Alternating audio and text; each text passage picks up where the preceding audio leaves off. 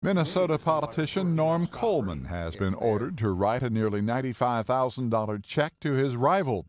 Coleman owes Democrat Al Franken for some of the costs he incurred when the Republican filed a lawsuit challenging the results of their 2008 Senate race.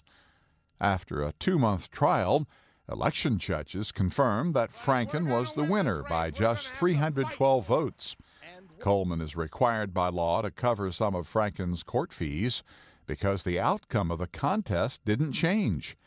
The men have spent $50 million so far in their campaigns and legal fight over the November election. There's still no final ruling from the Minnesota Supreme Court on who will represent the state in the U.S. Senate. Ross Simpson, The Associated Press.